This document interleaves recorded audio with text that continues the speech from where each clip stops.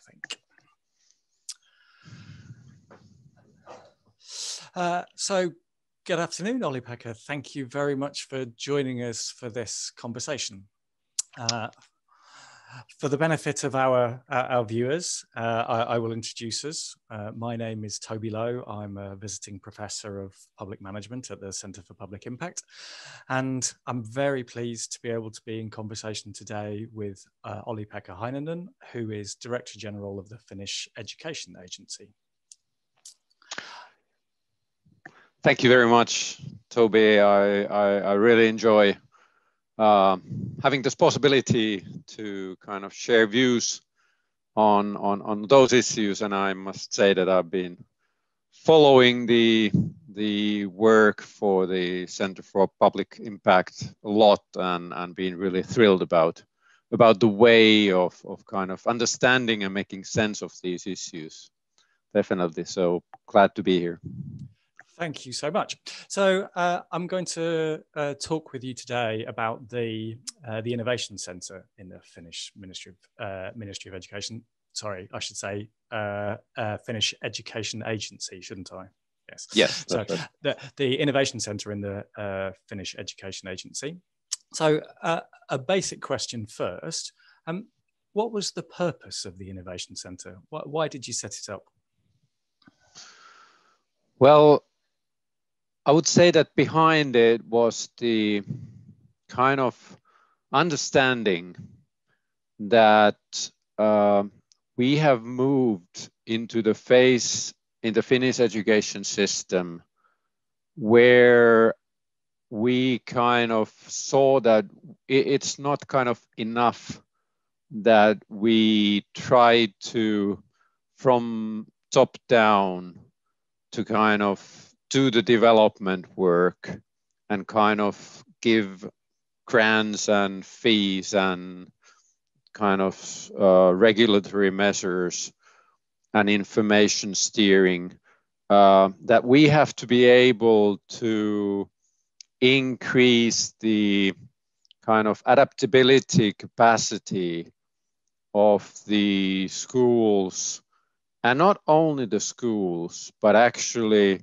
from the viewpoint of the learner, the child, and kind of then involving also the kind of whole kind of growth environment of the child. And that is something that we need a new approach. And we kind of didn't have the view that what it might be.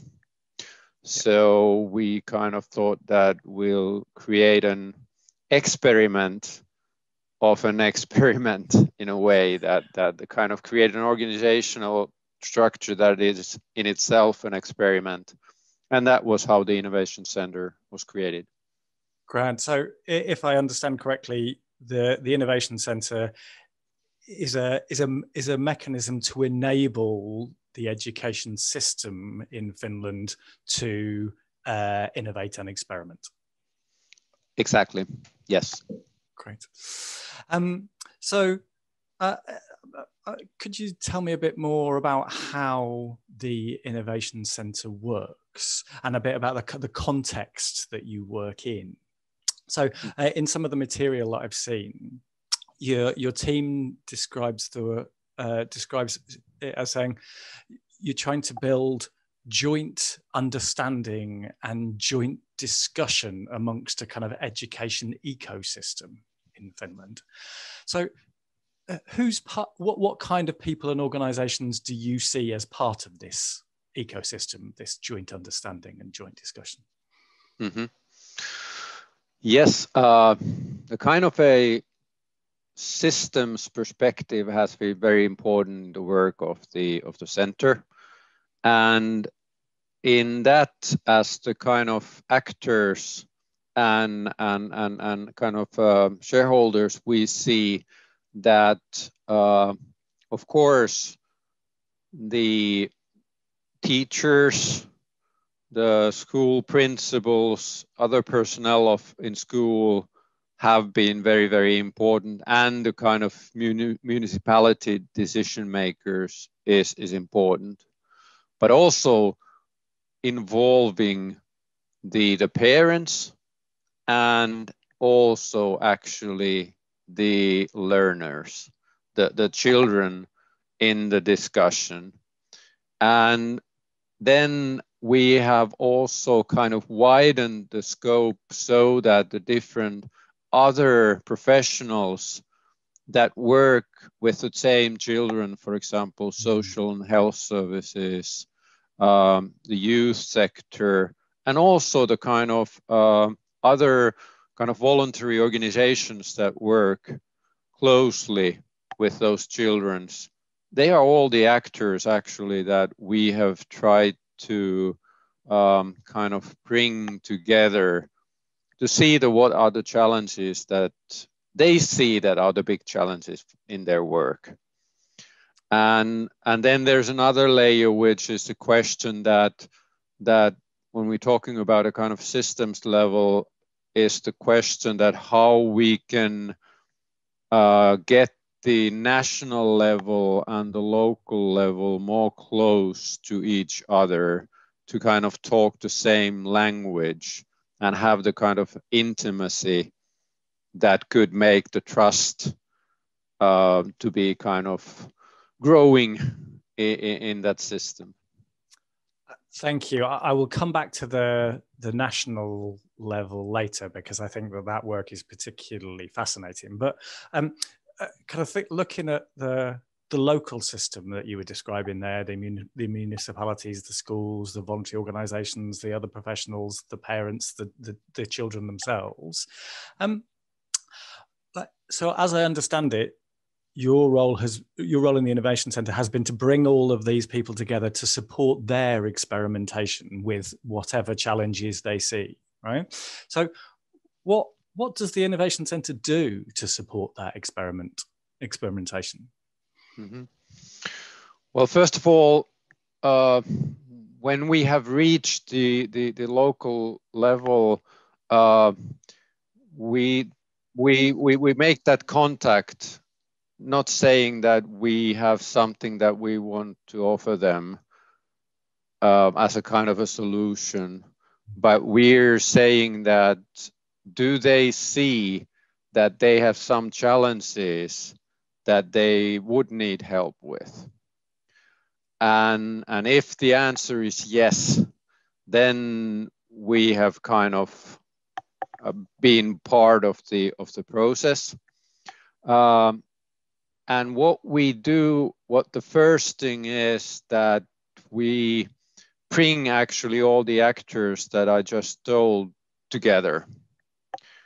And that's already a big step quite often, although that those people might kind of do their job and live in the same community, it still is the question that different professionals might not have kind of talked with each other before, although they are working with the same children.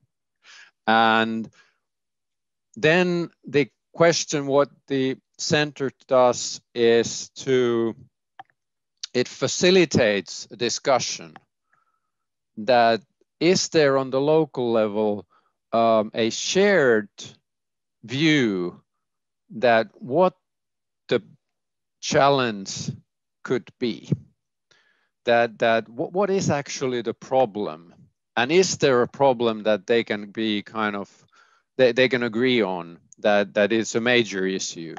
And that discussion is very important because quite often there are kind of, how would I say, smaller problems which are kind of more profession or viewpoint specific. But once you continue the discussion, you end up that there is a bigger problem behind the smaller problems, and maybe still a bigger problem behind the bigger problem. And then we come close actually to purpose. Nice. And that's the thing that's the kind of facilitated process that the center facilitates and helps with. And then we kind of take the process forward, that we support actually the kind of finding or dealing with the possible solutions that are created on the local level, that give us kind of, how would I say, form to the process, and again kind of build trust in the system, that or in that process, so that everybody who is involved can rely that certain kind of rules are followed. So it's a kind of a safe environment to express yourself and maybe let go of something that you have earlier seen that it's kind of your professional view and you will not give it up, but to find the common ground that is always needed. And so it sounds to me like, so in other contexts, I've heard that role that you describe of kind of creating that safe environment for learning together. I've heard that role called a learning partner. Is that how you would understand the role that the Innovation Centre plays? Yes, I would say that's yeah, that's a good way of putting it. Another way is putting it is to kind of describe it as a kind of a trusted referee. Nice. That it's somebody who everybody kind of learns to give the authority to, of the process, not the content, not the solutions, but they are somebody that can be trusted.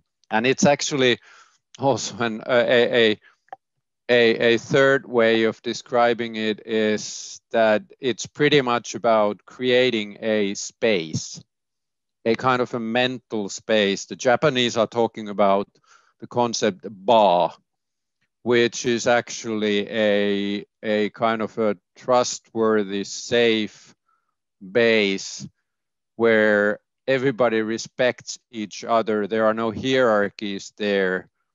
And everybody is kind of equal and valued. And that's also an important element of it.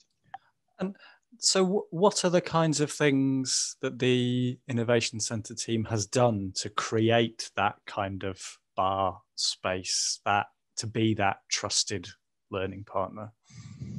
Well, I would say that it's kind of pretty much the asking the questions and kind of setting the rules for the dialogue to happen. And by that I mean that it's in the beginning, it's more about understanding. It's not, there's not the idea that now we must find an agreement, but it's about understanding different views and making sure that the diversity of views are present. And then to, as I said, the trusted referee's idea is that everybody can play in a way by the same rules and have the room to express themselves. So it's pretty much that's kind of facilitating capabilities that are needed of the people. And then I would say that one thing that is important is also the kind of, how would I say, to, in a way, kind of structure the process, in a way kind of document it so that it holds together. And sometimes it's said that a hostage negotiator, the most important thing for a hostage negotiator is the thing that you always must keep what you promise, no matter what. And that's the same thing here, that although it might look in one phase of the process that might be the end solution or end outcome of all this, still you kind of make sure that you follow the path to the end as promised. Nice. And can you give us some examples of the types of experiments that these kind of local actors in the local systems did? So what were some of the problems that they identified, and what were some of the experiments and explorations that they undertook as a result? Mm-hmm. Yes. Quite often during the last years, the issues that the local actors have taken up have something to do with actually well-being, or no, kind of the challenge of mental well-being, and the kind of how to actually help the school and the kind of other actors to meet the children and hear their kind of stress and anxieties that they seem to be having. It seems to be the case that in our times, the kind of cognitive coherence of young children is really kind of put on a test and stress. And that is very clearly shown there. But there are also some other issues, of course, that have come up, like some have also kind of had issues with digitalization, for example, or the kind of more issues related to the school, and of course the issue also with the kind of connections between parents and schools. What is the roles and how to improve that collaboration? Those have been the type of issues that have come up. And can you give us an example of the type of experiment or exploration that any of the places did to look into those issues? Well, like there are kind of experiments that, for example, it kind of sounds funny, but it is the case that when we talk about the kind of well-being and how kind of certain children have a tough time at home, and still in our system, there are a lot of experts that work with these children every day. Nobody really kind of sees them as a whole.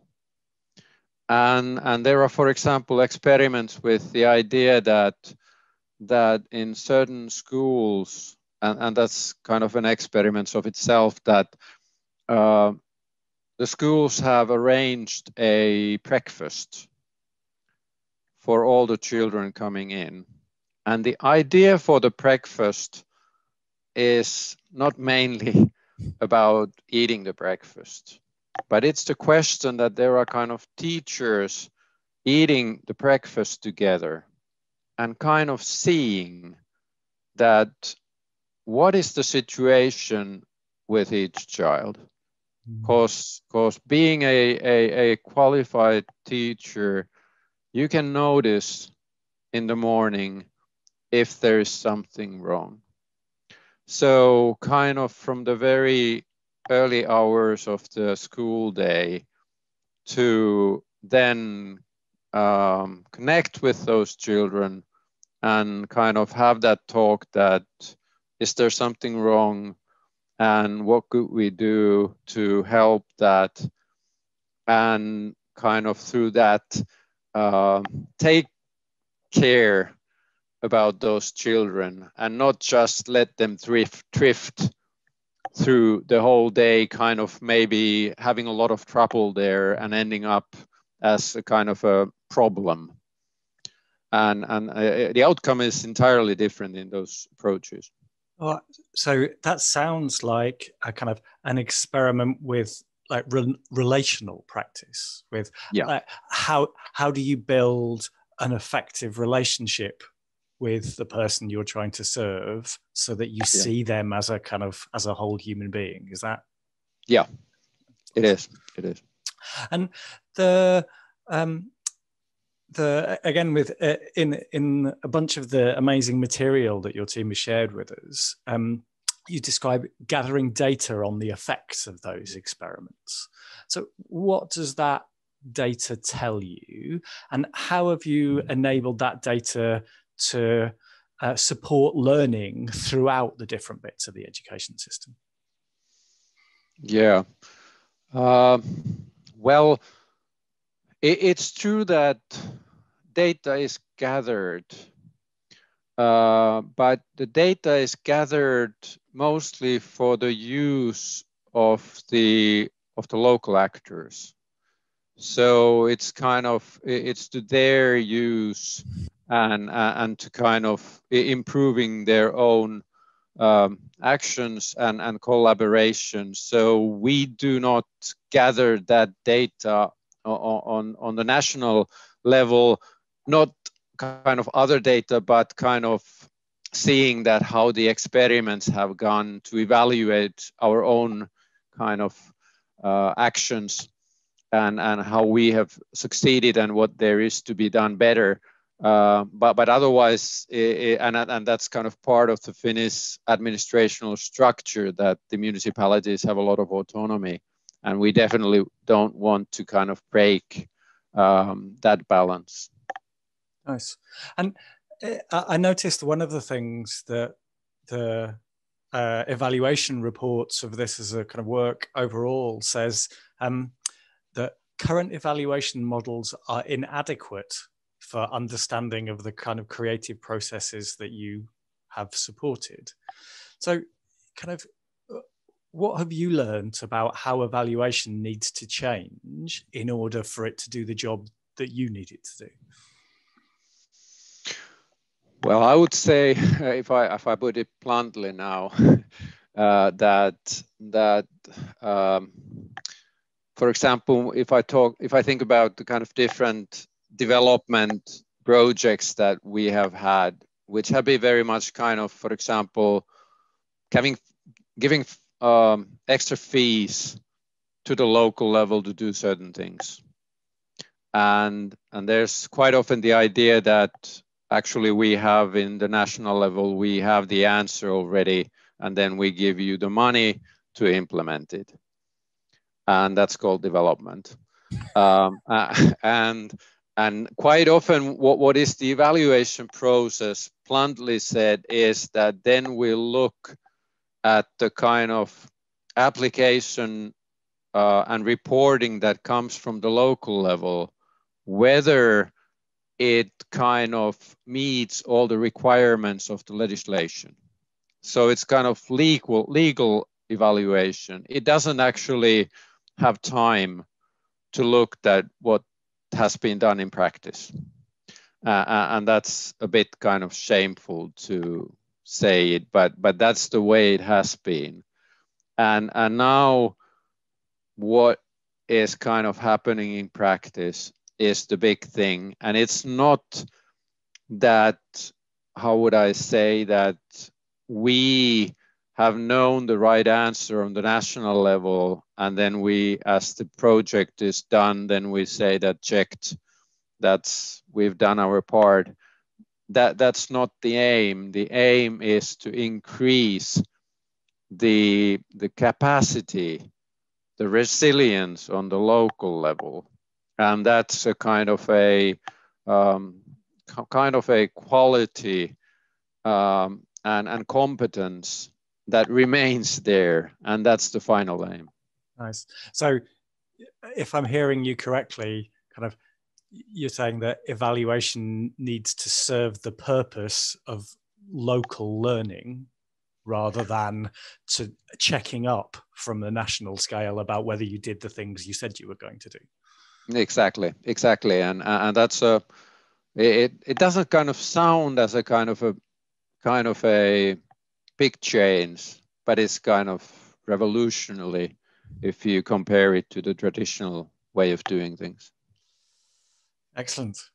And so I kind of, if I understand things correctly, I'm hearing that the Innovation Centre is quite unusual in innovation practice, in that, am I right in thinking that the Innovation Centre doesn't try and take the results of local experiments to scale, to say, okay, this has worked in one place, now other parts of Finland should copy what was learned. Now we should take that successful thing to scale.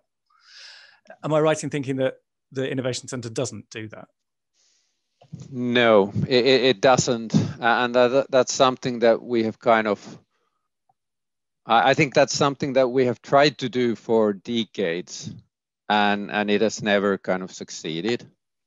And we have from the very beginning started with the idea that let's forget scaling, because I think there are actually many reasons why it fails. One thing being that as we're talking about not kind of solutions that come from the outside, but we're talking about solutions that are connected to the people and their relationships with each other. And you can't kind of scale, you can't move that from one place to another because it's bound to the people. It's their solution. And it's unique for that reason, because we as humans are unique and the context is always unique. And so it's kind of their problem. And for that reason, it's also their unique way of dealing with it. And another thing is that pretty often that if you try to kind of,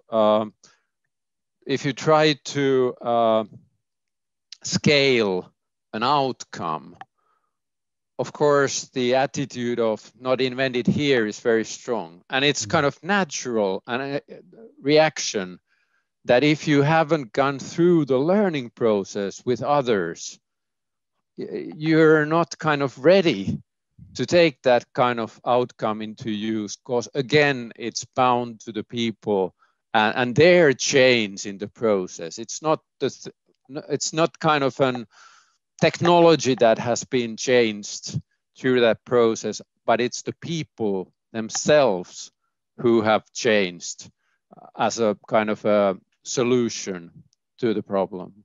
Nice. So if I'm hearing you correctly, scaling is failing, right? Definitely, it is. It's a good way of putting it, yes.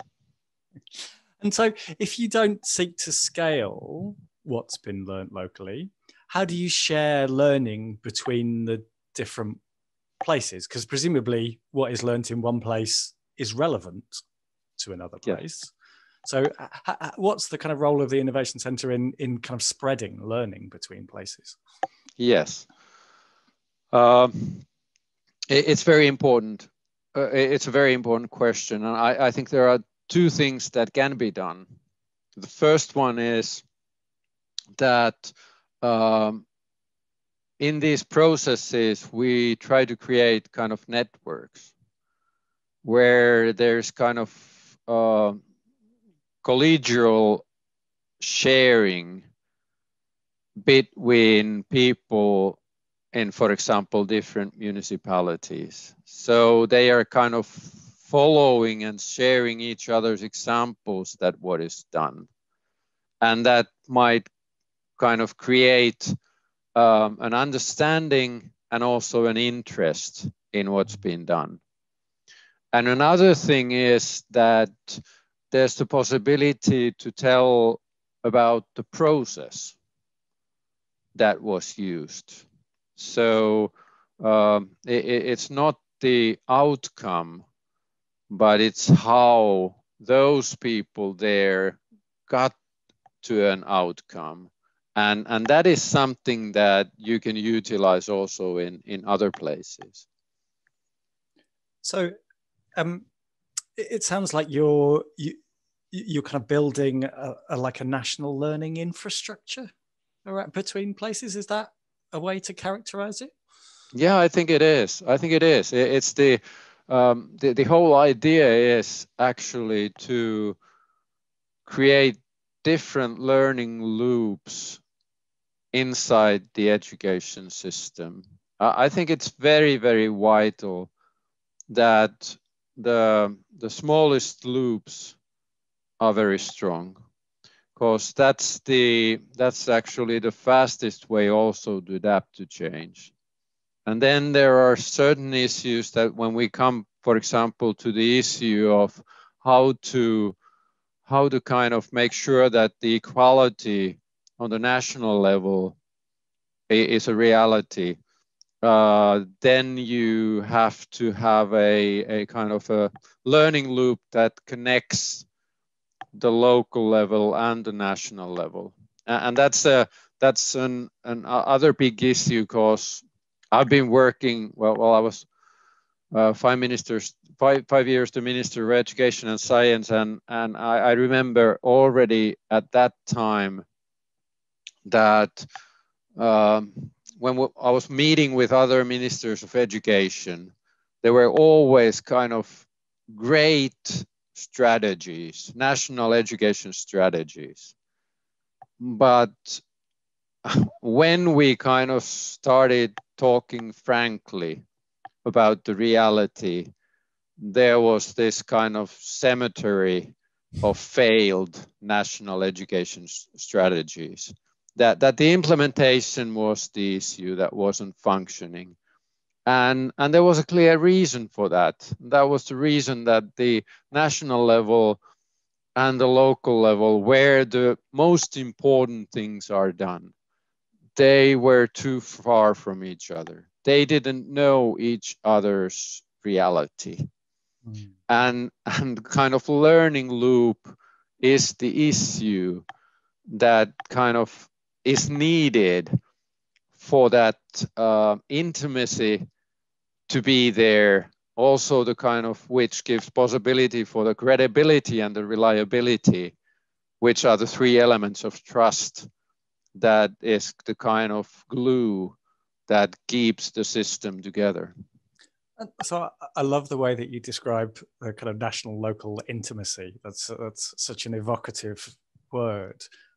So what have you done and what have you learned about how to create that national local intimacy, and how, I suppose I'm asking, how can the national learn well from the local? Well, first thing is actually to bring actors together. That's kind of very, very, very central. Then I think that it's very important that you also have kind of issues, kind of tools that around which you can work together. They are kind of like campfires that you gather around. And in the Finnish education system, for example, the core curriculum is such a campfire, because the way we do it is that it's not something that we in the agency kind of write there and then send it to the local level, but it's done together. So we take the different shareholders, actors together, and they together write it. Wow. And it's a kind of there are many benefits on that. But that also means that then we know that it is something that is meaningful on the local level, and it's kind of also it's possible to implement it. And once we do it together, we also get a shared language, because they are pretty often quite abstract terms, for example, that you have on core curriculums. What are the aims of teaching and learning? Then you create a shared meaning with that process. And the implementation phase becomes so much more easier, because on the local level, you know what it is. You know what it will be when the final decision is done. So you have already kind of committed yourself to kind of implement it in practice. And so, again, can I just check that I'm hearing this correctly? That the National Education Agency kind of functions as almost like as a convener of localities to create national level education policy in this, for example, the national curriculum. So is that how you would view the agency's role in that, as a convener? Yeah, I would say that that's a fair way of saying that, how we're doing it. It has not always been that way. That we have definitely had the phase when it was more kind of top down. But during the last kind of core curricula rounds, we have found that it doesn't get implemented. There was this joke that what's the best place to hide 500 euros? It's between the book of core curriculum. That it kind of, nobody opens it, and then we are kind of doing a bad job. Yeah. And for that reason, we had to kind of create a new way of doing it. And it's also because teachers, they are clever people. They are professionals. They have the views. They know their stuff. And why wouldn't we kind of utilize their abilities? And they are kind of very willing to give that energy on developing their own work. And so this is kind of fascinating to me, because this is exactly the territory that we're trying to work through and work out at the moment. So what's the role of a Minister of Education, say, in that context? Because what you're saying sounds particularly strange to UK ears, because in the UK context, a Minister of Education would have a definite position on the type of things that should be taught in the curriculum. We should teach science more over arts, or we should teach this type of history rather than that type of history. So you've been a Minister of Education, you serve a Ministry of Education now. Does the Ministry of Education not have those kind of policy opinions in your context? Or how do they what is their role in guiding and shaping kind of curriculum? Yeah. Well, the system is such that in Finland that it's the parliament that decides what are the subjects that are taught. And also how many hours are used. And of course, it's the ministry who kind of prepares these decisions to the parliament to decide upon.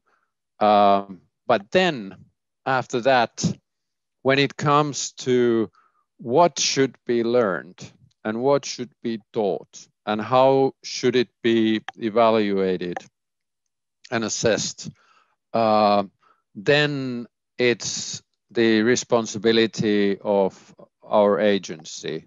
And it's very clear that it's a decisive decision to have that kind of arm's length from the political decision making in these issues. That we are an expert development agency, and the kind of party politics does not affect our decisions. And so this brings me to something else that I saw in some of the material that your team sent through. As you described kind of one of the challenges of working in this way as helping leaders at all levels let go of the idea that they should have tight top-down control over what is happening in their organizations or their ministries or whatever. So how have you tried to help leaders let go of the idea that they should have this tight control? That's a very, very, very tricky issue, because still we have that kind of heroic leader model very strongly, that the leader is the one who has the right answers, who kind of comes to the scene and sees that what is the problem, and kind of makes the decisions and kind of saves the world and rides to the sunset. And that's the leaders that pretty much in our societies will still see that how it should be. And the kind of humble leadership, which doesn't mean that it would be kind of, how would I say, a leadership without any will. It is something new that we're just kind of discovering and finding the models for it. It's pretty difficult to have those models, because that type of leadership, it doesn't put the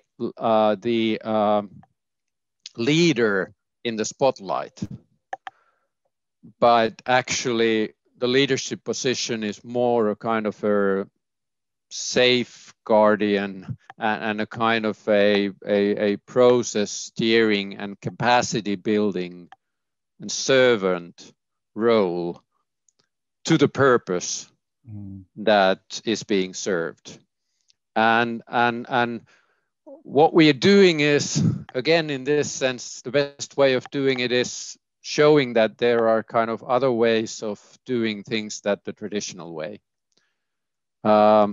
And experimenting on these issues also, doing things together with kind of other leaders, and showing that it can work and that you can reach good outcomes with the other approach. Sometimes the issue is how we see time used in the process. And quite often the criticism I hear towards this kind of an approach we just talked about is that the decisions and the learning, they take so much time. And they do take time. And you have to reserve that time. But on the other hand, when I'm looking at situation where the kind of traditional top-down decisions are made, which too often fail, and when you kind of have those failing moments, many one after another, that definitely takes time. And it also ruins the kind of trust and hope and kind of legitimacy of the decision making as a whole. Yeah, I always like the expression, if you want to go fast, travel alone. If you want to go far, travel together. Yeah, exactly. And the kind of various things you're saying there that kind of lead me on to the questions about reporting and accountability practices. Because again, this is when we're talking about these alternative ways of working, people always ask, well, how does accountability work then? How does reporting work? So your team describe how you've changed the way that localities traditionally report to the agency, and so you've replaced that traditional top-down demanded reporting with multi-stakeholder dialogue. So can you say a little bit more about what that multi-stakeholder dialogue process looks like as a way of kind of creating accountability? Well, it's all about kind of creating or spreading the leadership and the accountability widely in the system. And as we were talking about that, if there's kind of one on the top that decides, then you create a kind of dependency that one is very, very capable and the others are actually not capable at all. And that means that there's one person who overestimates his or her skills, and there is a lot of people who underestimate their skills. And for that reason, the spreading the accountability in the system is essential. And then we come also to the question that how you measure success.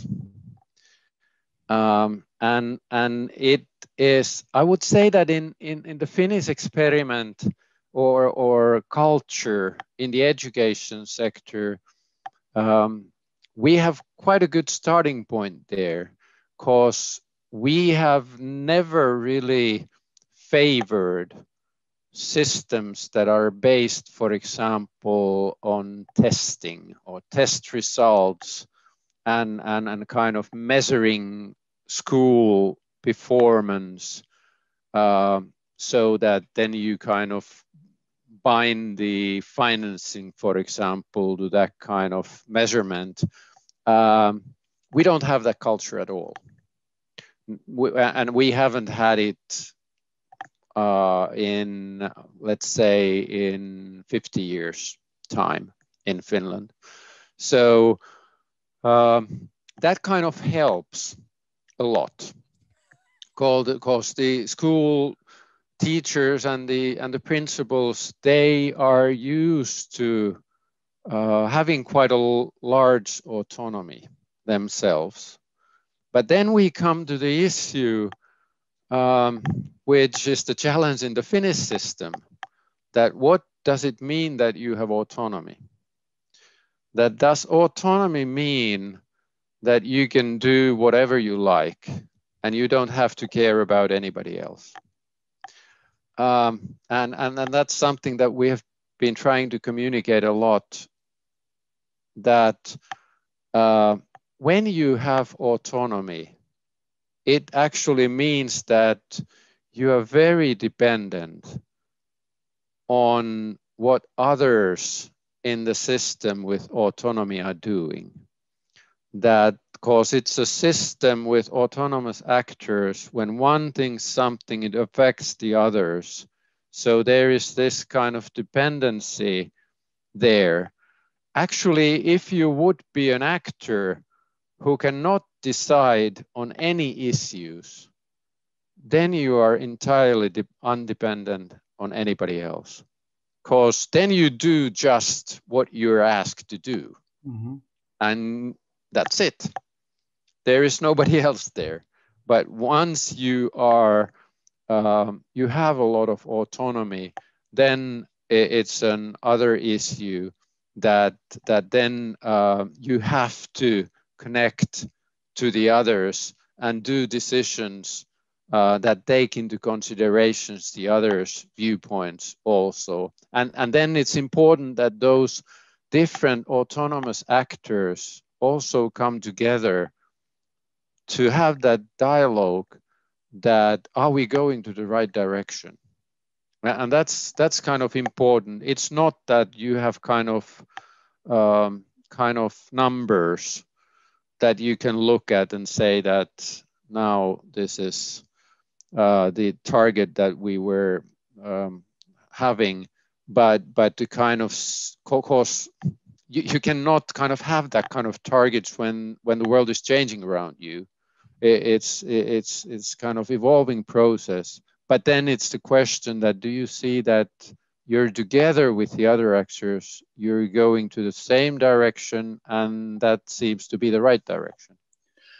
So again, I just want to check my understanding of this. So the multi-stakeholder dialogue you're talking about, it's a form of kind of peer-to-peer accountability? Is that? It is, and that's, it's a very good point, that then you create a system that holds itself, because that kind of peer-to-peer responsibility how would I say, it's a fabric that kind of is resilient, and that's yeah. And so, two things I'm really curious about then in this context. What's the content of those dialogues? So, what information do they use? Do those kind of those peers talk about when they're trying to decide, are we going in the right direction together? So that's question number one. And question number two is, are there sanctions that people put on each other associated with that peer-to-peer accountability, or is it a kind of like it has to be unanimous decision making? Or what happens if one of the actors goes, no, we're going to do our own thing over here? So yeah, what's the content of the conversations? What information is required, and what's the kind of sanctions around accountability around that? Yeah. Well, first about the content, of course, what comes very important is, as I said, that we don't measure in the traditional way, kind of as a way of management. But of course, we do research. And we do kind of surveys that, and we want to know that what is the situation. And of course, that type of material is something that we are using.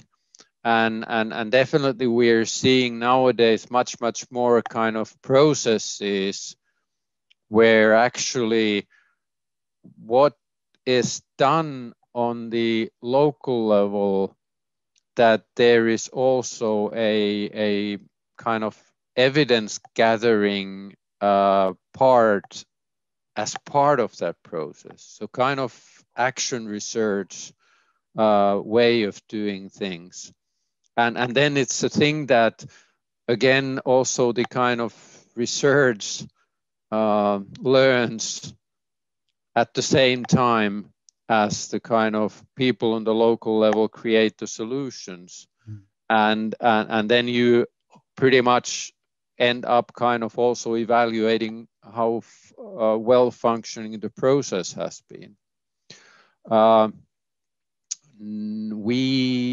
We don't have kind of sanctions there, but what comes up is that you start to, how would I say, you start to, in a way, you start to kind of create a way of increasing the professional quality and the kind of professional capacity, that it is kind of you create the system in a way, creates its own measures, that what is a kind of a quality of doing things that is seen fit in the system.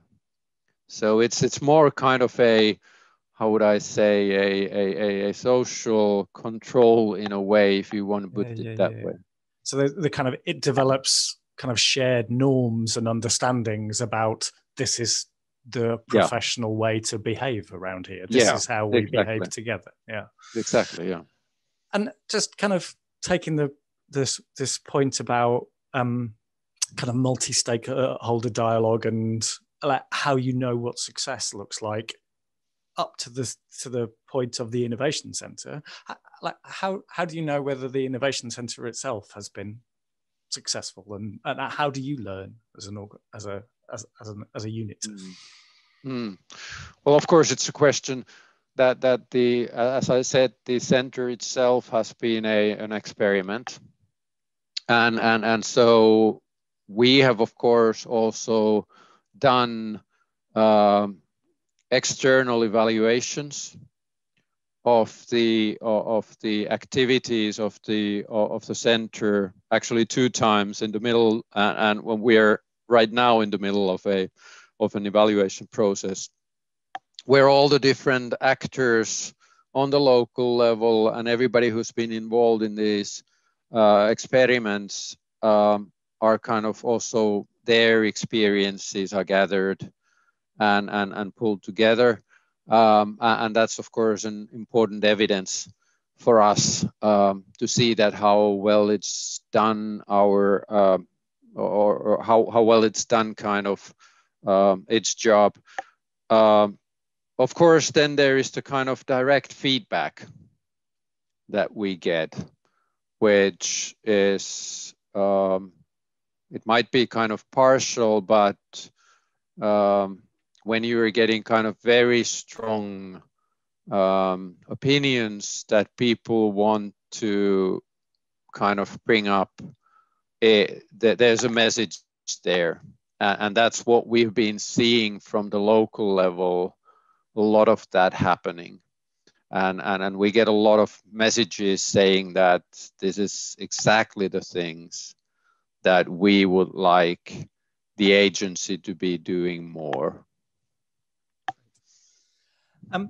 And so it sounds like you've learned quite a lot about how performance management and accountability processes either support or get in the way of a culture and practice of learning and experimentation. So if I heard you correctly, you say something basically a payment by results mechanism gets in the way of learning. Did I hear you say that right? Yeah. And so what else have you learned about kind of performance management and accountability and how that can either support or get in the way of learning? Well, I think we have learned, and that's something that is a challenge for the whole, how would I say, the whole kind of public sector structure, starting from the ministries and the kind of government level, is that still there is, for example, in Finland, there is a kind of result oriented management or management by performance, which it's not functioning. It's kind of, it's outdated to the circumstances where we live together, and it kind of it falls short in so many ways. It kind of frustrates, it undermines the capacity, and it kind of thinks that it knows the kind of answers years ahead, and it doesn't. And we should kind of rebuild the system entirely. And I like to see that we would kind of replace the kind of management by performance model to a kind of capacity building management model, because that is the thing that really matters. That are the different offices or centers or institutions, do they have the capacity to deal with difficult challenges? And also that, do they have the capacity of doing things together with other actors?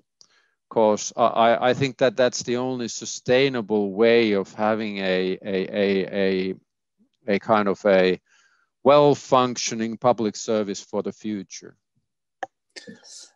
Thank you. And we really, really look forward to exploring exactly those kind of questions with you, because I think, yeah, those, like creating that alternative performance management system for government is crucial to solving the kind of, or addressing the complex problems of the 21st century. And I'm very excited to think about how we might do some of that stuff together.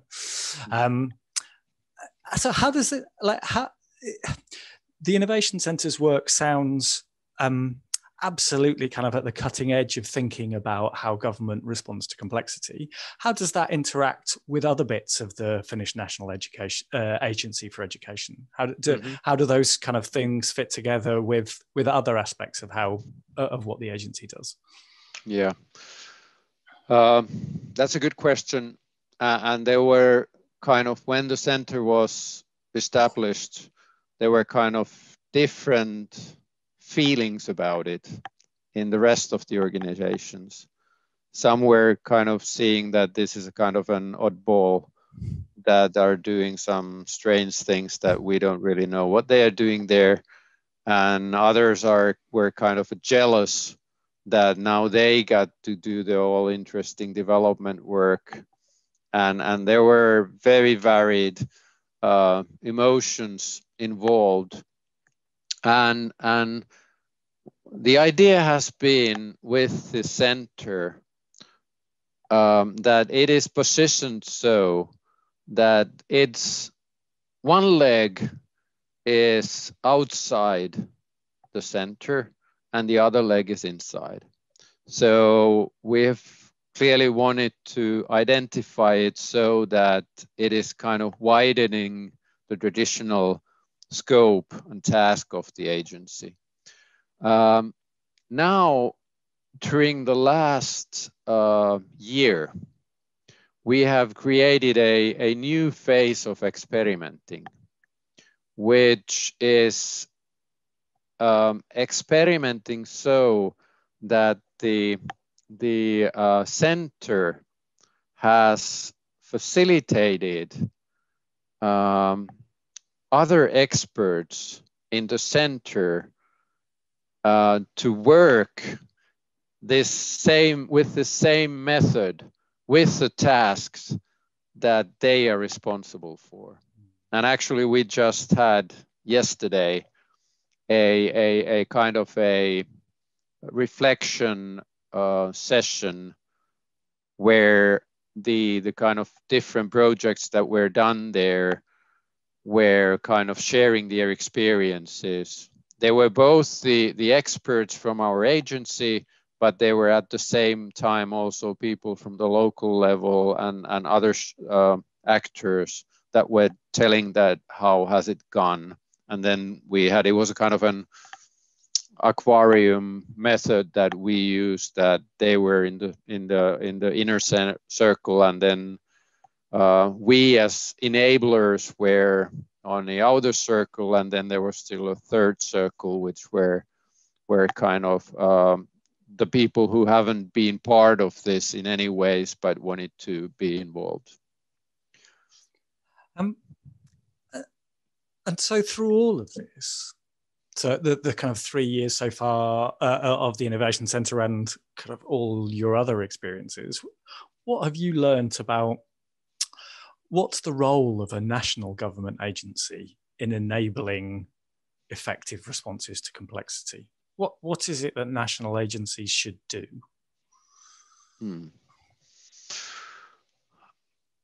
I think we should help the local level to succeed, because that's where the learning happens. That's where the learners are, that's where the teachers are, and everything important is happening there.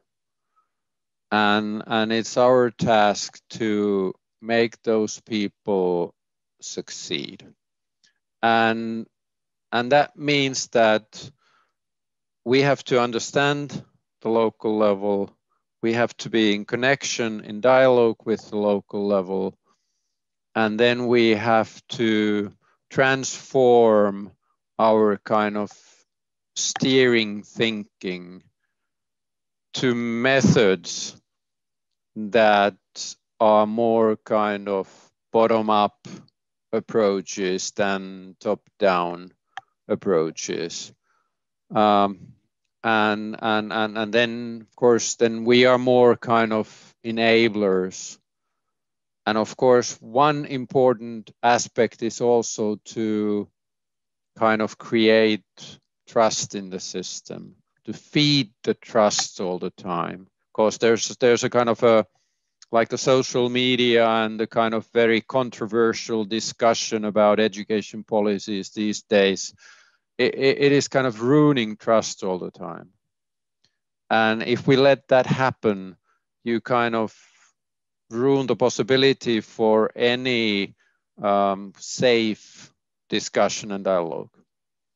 And for that reason, we have to be able to bring people together to hear what is happening, and that's very, very important when something happens that is negative. Because in our kind of discussion culture, when something negative happens, for example, in a school, there's immediately a kind of a rush of social media messages and kind of media coverage, and then pressure to the decision makers that what are you going to do that this will not happen again, and that pressure means that the politicians, they have to kind of do measures immediately. In that process, I've seen it so many times that nobody has had the time to ask that what really happened and why.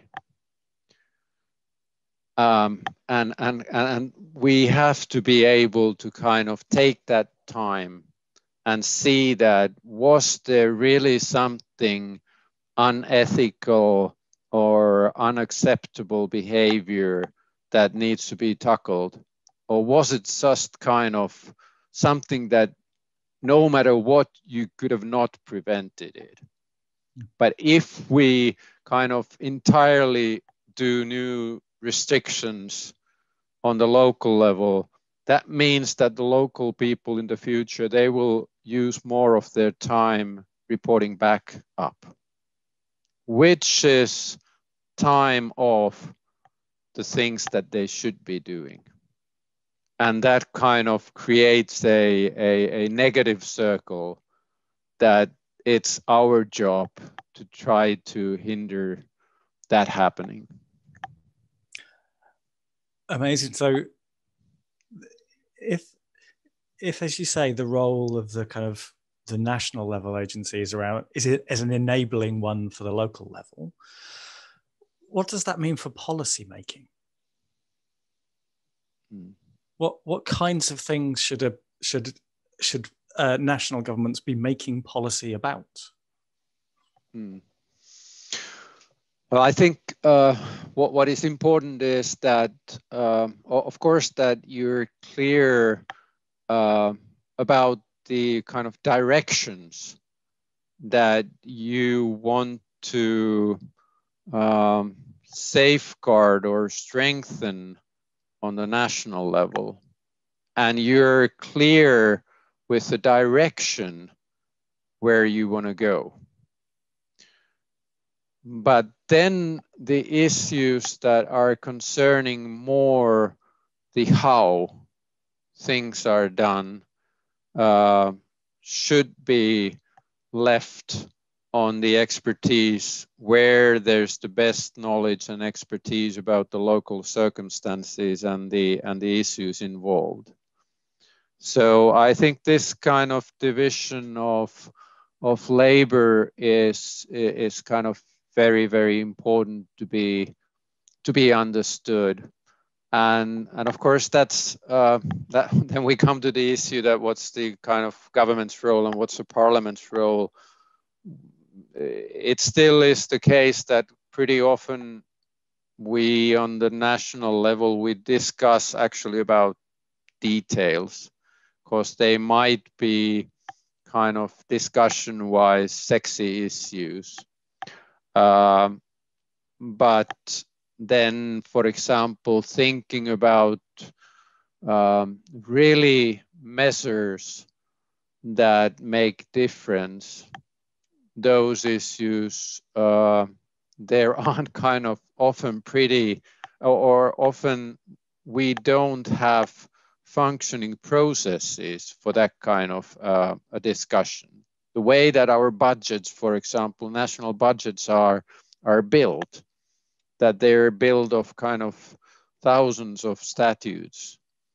And the discussion is that will you have kind of 10,000 euros more on this statute this year than last year, not what you're trying to do kind of on a wider context with the taxpayers' money. Thank you, Olli Pekka. That is some really, I think, insightful thinking on the relationship between kind of national and local there. Just to wrap up now, is there anything that you feel is kind of important to say around this that we haven't talked about, or is there anything that you would like to ask me about any of those things? Well, I think there would be a lot of things that I would like to ask you, because as I see, this is a learning process, and this is, I see that we're still in a quite early phases of making a culture change. So we don't kind of have very strong, how would I say, words on terms and patterns described that would kind of support going to that direction, that there is kind of so strong culture with the earlier way of doing things and a lot of kind of work and procedures and ways of measuring it. The kind of left hemisphere stuff is there kind of very strongly present, and I feel that we're more talking about the right hemisphere issues where you're more talking about the relationships, where you're more talking about the nuances, you're more talking about not only about the things that you can see and measure, but things that have value, and those are pretty often things that are not so easily put in words, and kind of you cannot categorize them, and for that reason, the thing that definitely I would like to kind of talk a lot with you as you've been kind of creating the model also with the human learning system, that to kind of that's exactly what I think we're needing. And I definitely would like to kind of learn a lot about that concept. Well, maybe we will do that as a part 2 of the interview, or our conversation rather. But for this point, I would just say thank you so much for your time and sharing all the amazing things you've learned with me and with the various audiences for this video. So I'm going to bring us to a close now, and just say what an enjoyable and enlightening hour that was. Thank you again, Olli Pekka. Thank you. That was the same thing for me too. Thank you.